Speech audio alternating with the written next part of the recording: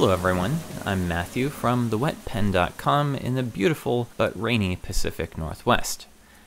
I've been using fountain pens for decades, but just a few months ago I watched one of those amazing videos of someone effortlessly writing in a gorgeous Spencerian script, and I became fascinated with Flex Nibs, and I decided to get one. I might as well mention now that this is not going to be one of those videos.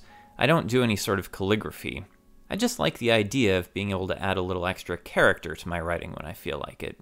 Anyway, I didn't want to use a dip pen because I do most of my writing while I'm traveling, and that's just not very practical. And I didn't want to spend a fortune on some vintage Flex Nib fountain pen. But I did find a few different current options to try out, and they each had their own advantages. First, I started looking through the options on the market for Flex Nib pens, and I ordered one of these. I had seen the options from Noodler's pens like the Ahab and a few other popular models, but then I saw the Conklin Omni-Flex Nib on a Duragraph. With a narrow waist like this, I figured that the Flex must be really good. And I'm very happy with the pen itself. It feels good in the hand, it's nice and solid and well balanced, but when I inked it up and gave it a try, the results were disappointing. Despite the fact that the nib looks as though it should be very soft and flexy, it hardly flexes at all. There is some flex, as you can see, but even when I give the nib quite a bit of pressure, really too much, my line width doesn't thicken up a whole lot.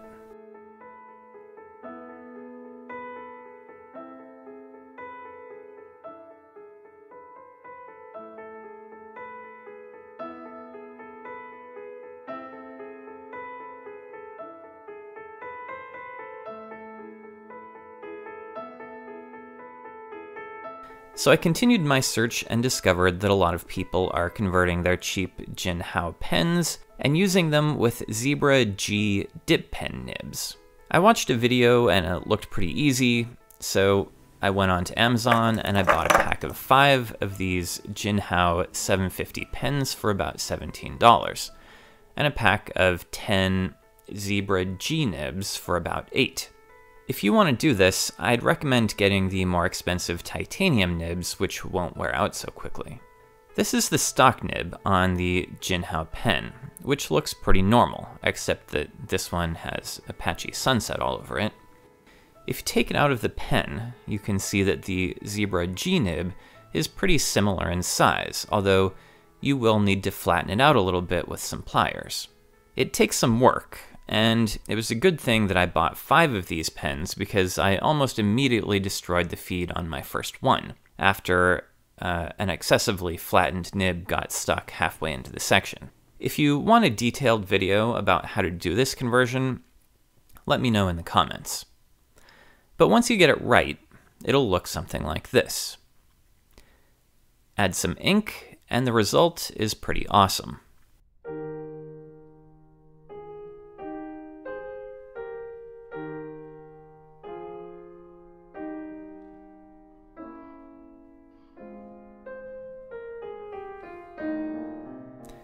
When you don't flex the nib, you get a very fine, needle-thin line of ink.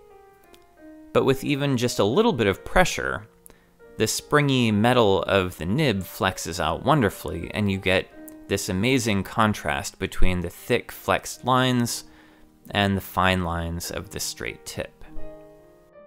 And you get this for the cost of a $4 pen and a $1 nib.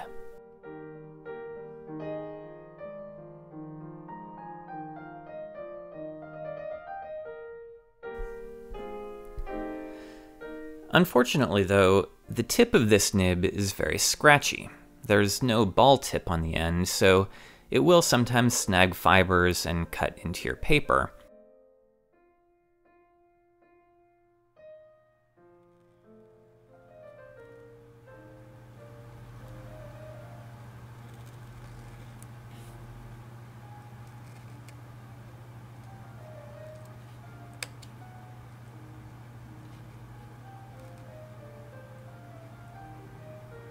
And these are disposable nibs that will need to be replaced regularly, which means repeating this whole installation process.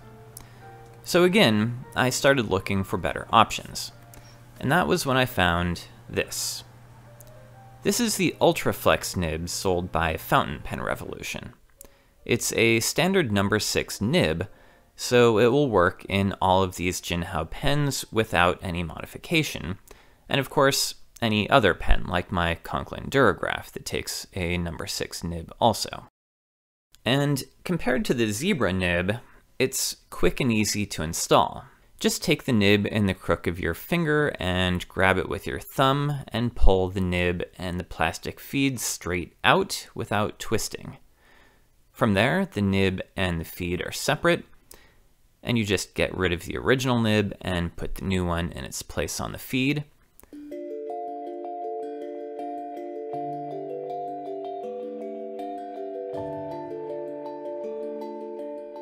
Locate the flat side of the hole in the pen section, and push the new nib and feed back in. This one isn't aligned properly, and I'll have to fix it when I'm not doing this on camera. I've ordered 3 of these things now, including one with a gold vest, because once you get the nib in, the flex is wonderful. It's soft and springy like the Zebra nib, and since it has an extra fine ball tip and is intended for fountain pens, it's great for everyday writing and should last for years.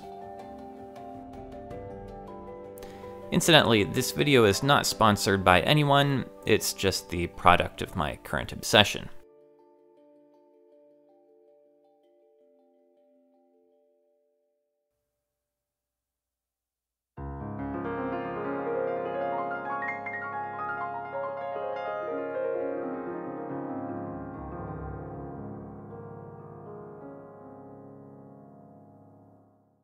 The tip is not quite as fine as the Zebra nib, but you can still get a very fine line depending on your ink. I happen to be using some wet ones here.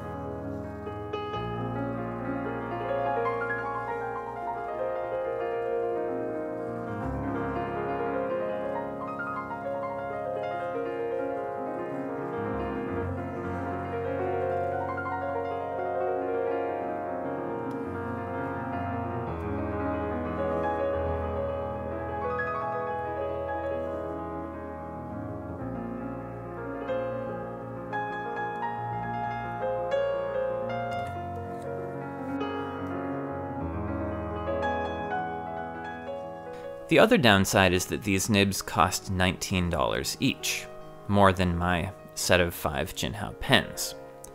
Of course, if you're comparing this to the cost of a Flex Nib pen like my Duragraph, or especially a vintage pen, $19 really isn't much.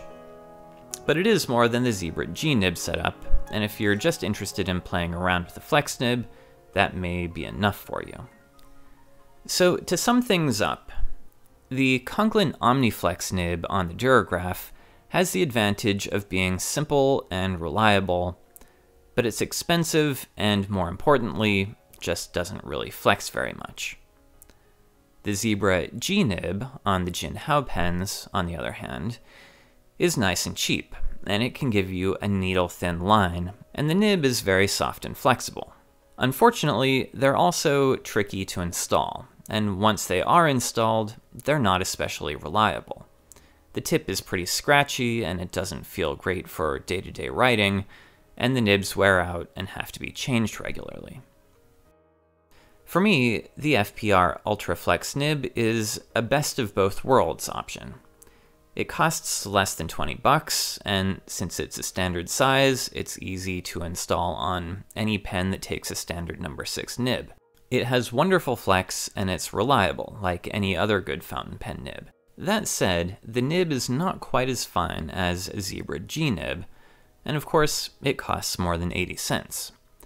It's also more work than buying a pen with a nib already in it, although you can also buy those from the Fountain Pen Revolution site. I just haven't done it yet. So what do you think? Are there better flex nib options out there for fountain pens? I'd love to hear about them if there are.